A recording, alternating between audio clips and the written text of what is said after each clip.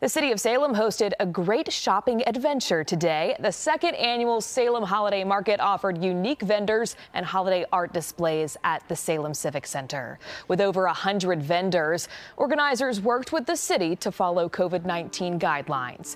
It was a free event, but people were asked to bring non-perishable food items for the Salem Roanoke County Food Pantry. We need it.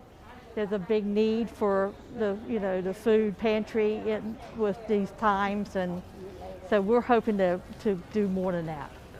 Last year, the market raised more than 4,000 pounds of food. They hope to raise even more this year.